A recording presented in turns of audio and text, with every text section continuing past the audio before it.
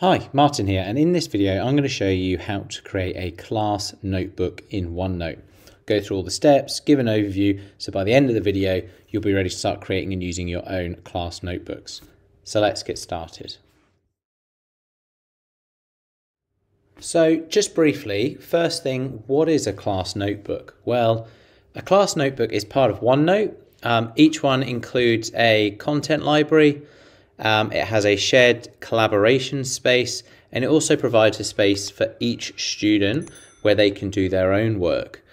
There are two ways to create a class notebook within OneNote.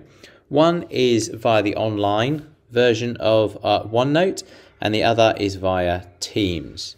So let's go ahead and take a look at creating a class notebook using OneNote Online.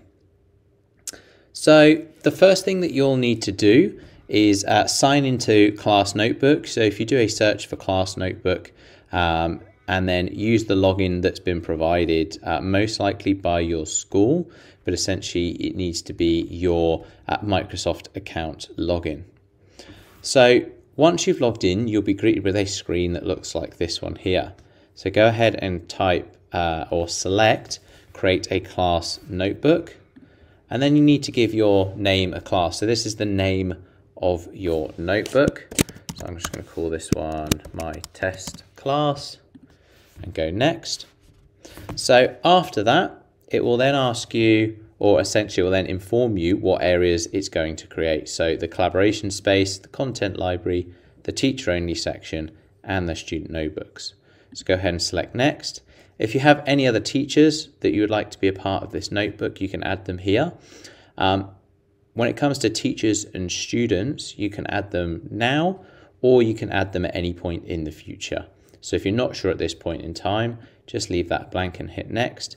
Same with student names. So if you can type or you can paste them as long as they're separated by semicolons, and you can add them to the class notebook. So for now, I'm just going to skip over this, and you can always add students later on. So here it says design private spaces. So this is the individual section for students. So they'll have their own section of the OneNote, and within that, it automatically creates these 4 sections: handouts, class notes, homework, and quizzes.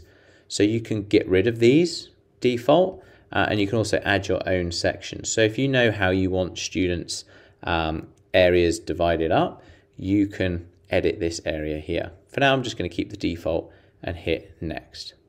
So this now gives you a preview of what it's going to look like. So you're going to have these welcome, test class, collaboration space, content library, and teacher only. So if I go ahead and click create, it might take a couple of minutes to get created. Once it is created, you'll have the areas that you specified, you'll have the name that you specified, and obviously any teachers or students that you've added will be added as well. So let's jump back in once this is finished. Okay, so it's been a couple of minutes and my class notebook has finished being created. So I'm going to go ahead and click open it in OneNote Online, and you'll see that my notebook has now been created. So I've got my welcome area, my collaboration space, my content library, and my teacher only section. So that is how you go and create a class notebook using OneNote Online. So let's jump over to Teams, and then I'll show you how to create one if you already have your class Teams set up.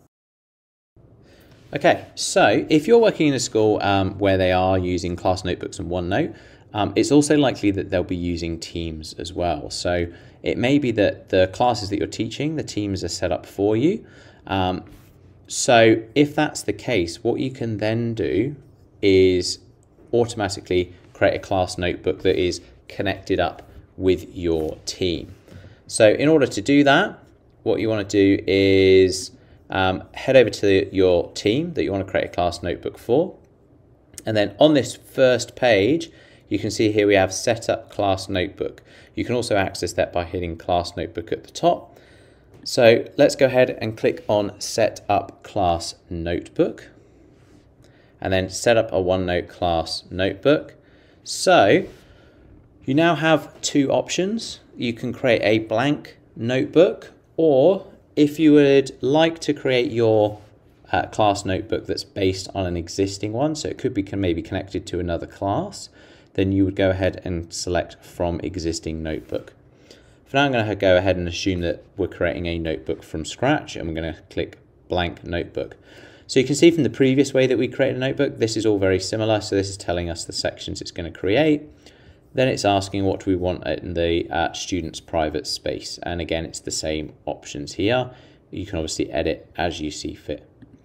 So we're going to hit create. Again, that's going to take a couple of minutes to get going. So we'll jump back in once that's completed. It's been a couple of minutes and our class notebook within Teams has been created. So once it's created, there's a few different ways that you can view and edit your class notebook. You can do it directly inside of Teams. So you can go to your collaboration space, content library, teacher only, student sections, all within Teams. If you go up to this button up here where it says open in browser, you can open it in the desktop app, which is, if you have access to it, it's a great way to edit your OneNotes. You'll also only need to open it up once in the desktop app, and then you'll be able to access it directly from there every time. Or you can hit open in browser and open it up in your web browser as well. So now you can see I've got my class notebook that I created connected to Teams. I've got my class notebook that I created online. So either method you use, you can see that they are exactly the same.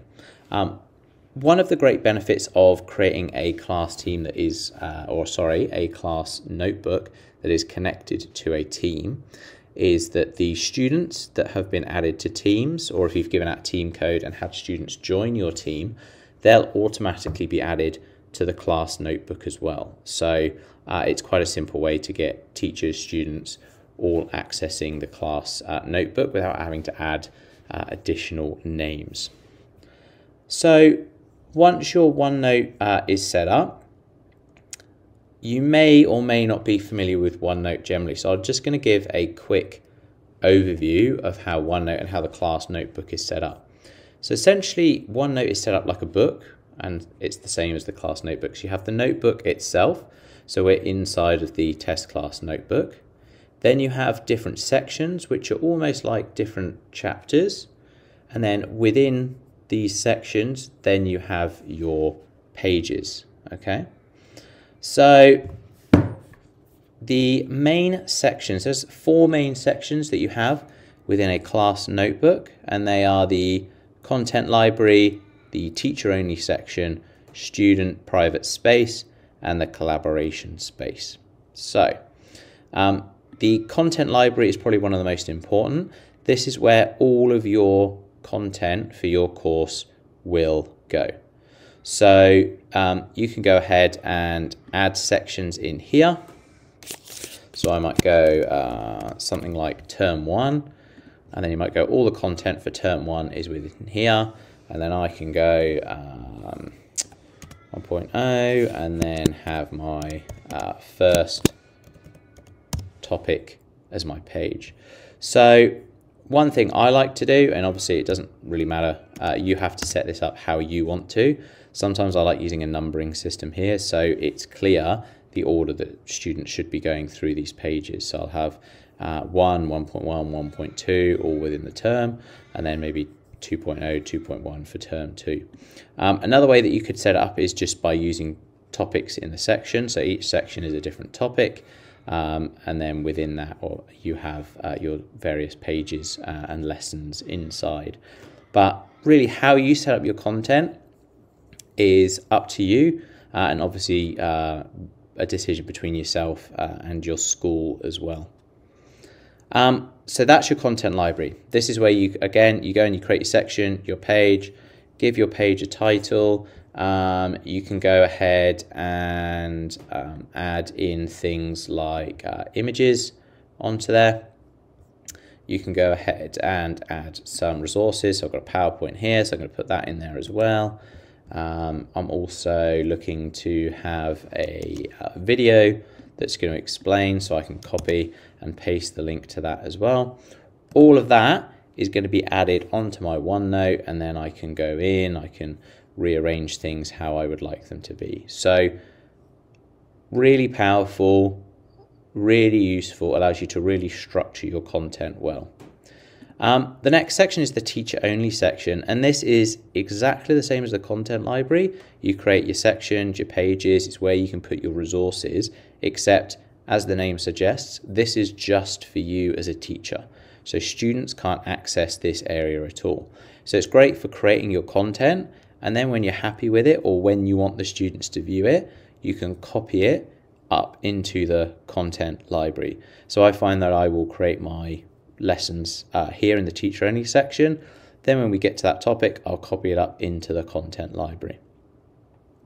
The next space, which isn't actually shown on here because we haven't added any students, is the student private space. We spoke about it briefly earlier, but this is an area where they can copy information from the content library. So I might have this here, add some questions in at the bottom.